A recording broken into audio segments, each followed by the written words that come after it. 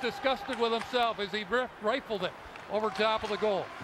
Mahura back at his own line. Up the middle and over the line. Logan Stanley, the big man, dropping it. Thomas scored! He sniped it from the right circle. 2-1 Canada. What a drop pass from Stanley to Thomas. And I tell you, this is a great game here as Team Canada takes the lead, 2-1. We'll take a look at the replay here. Time of the goal, 10:03. All right, here we come with the replay. And Stanley drops it in right at the hash marks, face of dot, and Thomas just takes a ripping